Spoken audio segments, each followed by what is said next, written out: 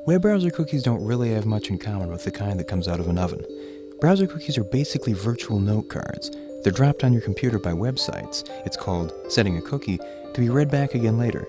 Just like real-world note cards, cookies are used to help websites remember things. When you log in at an online store, for instance, that site is probably setting a cookie.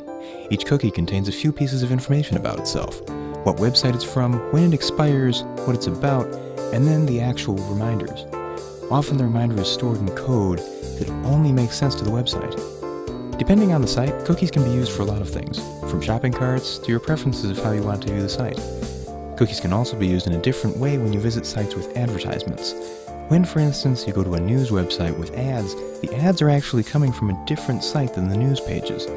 The ad site knows that it's sending its ads through the news site, and it sets a cookie on your computer to remind itself of that. When you visit other sites with ads from the same ad site, it sees its cookie and writes in the new sites on the list.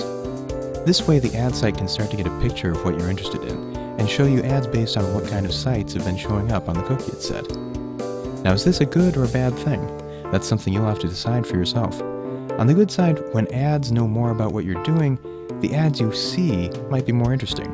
But on the bad side, it's basically like having the ad site looking over your shoulder as you browse the web. If you don't like ad sites keeping a list of where you go, most browsers let you turn off cookies. But you normally have to turn them back on again when you go back to something like an online store. Alternatively, you can choose to look at where each one of your cookies is coming from and reject the ones you don't want. Some software out there can also help you with this. All things considered, cookies can be a useful thing on the web. They help websites remember things about you, but it's up to you to decide which ones have that privilege.